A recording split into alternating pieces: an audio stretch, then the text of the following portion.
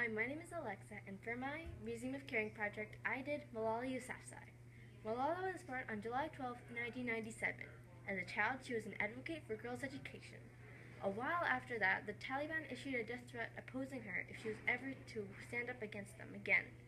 On October 9, 2012, Malala was shot on the bus coming home from school, and after was rushed to a military hospital. To see further care, she was transported to a hospital in Birmingham, England. Now Malala has gotten tons of prizes all over the world. But why was Malala shot? Malala was shot because of the blog she started in 2009 on British Broadcasting Corporation, or BBC, about the Taliban and how they were taking the rights away from girls and women to go to school in Pakistan and Siberia. Her activism resulted in a nomination for the International Children's Peace Prize in 2011. That same year, she was awarded the Pakistan's National Youth Peace Prize, and shortly after, the Taliban issued a death threat against her because of her activism. She now also has a blog. You can go check out the blog that I made of her, and which will be in a link.